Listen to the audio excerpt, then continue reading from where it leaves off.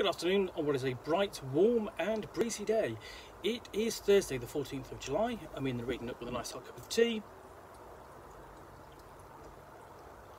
And a parcel to unbox. So let's find out what's in here.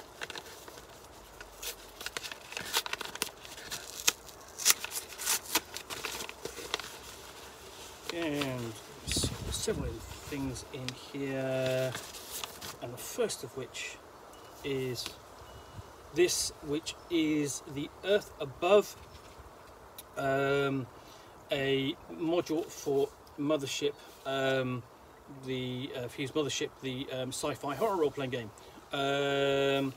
It's from Fey Light, just been released. So it's a terrifying alien species known as the Pest has invaded a remote mining facility, taking the sector's only ship fuel source offline. The androids charged with protecting the miners have ceased communication with their parent corporation. You're out of fuel, and the only place to find it is deep within the mines, but that's where the Pest is, or the Pest are. So, very quickly. Probably no fuss, there's no fuss, no muss, literally gets into it. So we have this modular new, explaining essentially, please skip anything you've read, it's your story, we'd love to hear how it went, okay? Otherwise there's some pieces to snag, maps to steal, and some creatures to frighten your crew with. I've got an explanation of what's going on, why the player characters are there, and then it says, what's going on here with spoilers ahead. And explanation of, the nature of the threat involved, the pestilence or the pest, and how that came to be. So you have a full description here of what's going on. And then we have an overview of the planet, really, quite basically, really quickly getting. I like the fact that it's getting down to details fairly quickly. Doesn't waste a lot of time, and sometimes takes. It's interesting here. Is essentially it's on Kormar 9 is a strange planet with a short cycling time. Short rotation can be jarring to experience. When a player character attempts to sleep on Core 9, they must make a fear save or be unable to rest due to the dramatic shift in circadian rhythms. It's a nice little touch. It just adds to the tension. Can't sleep, and it's not the tension is they can't. The reason they can't sleep is not necessarily because there's monsters out there. There are, but because the planet itself is just physically alien, out of step with our natural sleep rhythms. Nice touch. And then sort of like player characters are going to land at the camp and interact with the androids there and try and find out what's going on.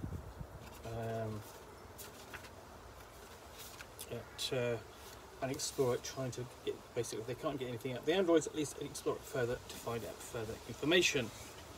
Before, of course, they've got to go into the mines, and then we have various different NPCs going to encounter. These are nicely done. I like the nice little images of these as well. Get a nice feel and flavour from sort of like their thumbnail portraits. And here we have sort of like the essentially the location for the main action, which is in the mine itself, and they've done a really good job of illustrating this mine. Just looking at it, just on the first glance, was sort of like bringing together its sense of scale and how it works. Works all together. Really quite simply, but it's all done in sort of like three-dimensional, and you get a great feel of the layout for the mine just by looking. I know putting in different levels, one on top of the other. Here you've got a full physical 3D map. Nice touch. So just a closer look at that.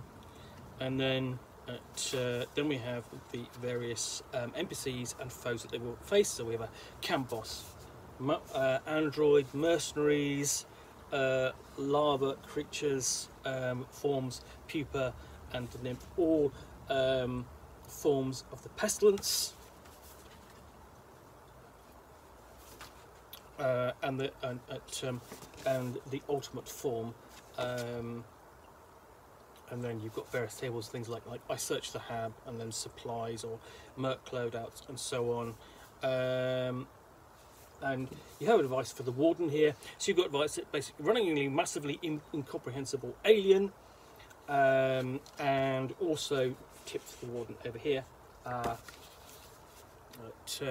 And this essentially gets you part of the, just a bit of advice for the warden, the game master. I think that's, again, it's a pleasing addition in here. This quite impressive little book, and it's really nicely put together. There's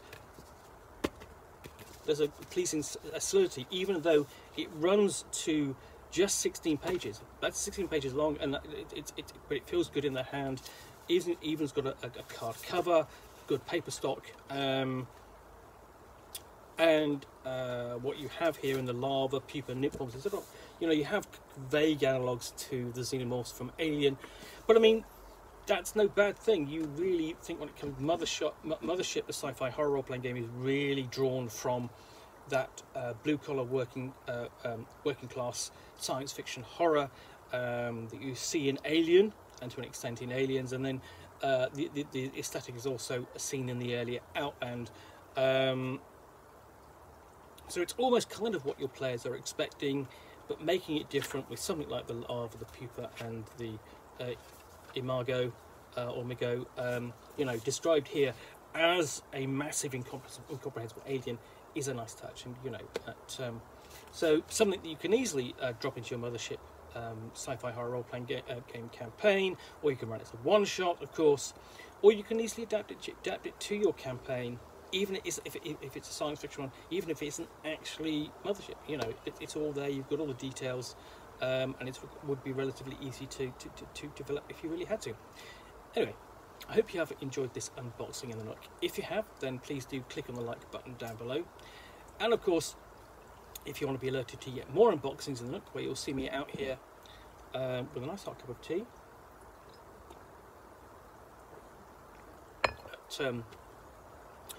and a box and a book which I will unbox and chat about to the best extent of my knowledge, then please do hit that subscribe button. Thanks again for watching, and we'll be back again soon with another unboxing. Bye for now.